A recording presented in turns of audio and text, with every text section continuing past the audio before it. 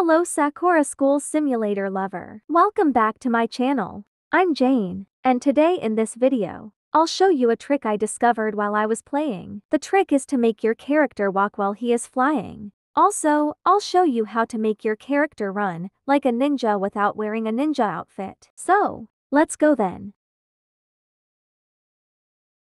Okay. Follow these steps.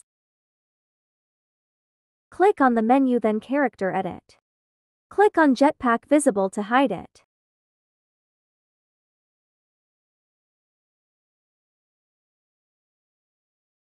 Now click on the menu again, then Character Edit again. Then click on Pose Mood and choose any pose, then Reset Pose.